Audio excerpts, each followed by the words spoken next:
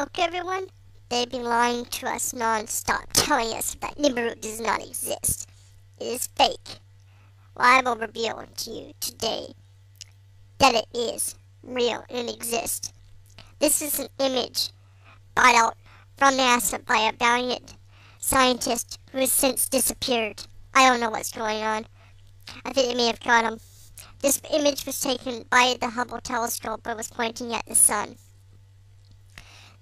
They caught the image and realized what it was.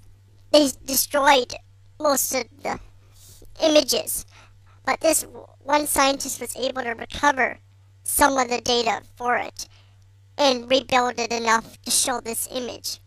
I don't know if it can get better. I'm going to look at it as best as I can with some software, see if I can improve it. I don't know if I can, so don't hold your breath. But here you go. Real evidence of Nibiru, the actual planet. It shows it behind the sun.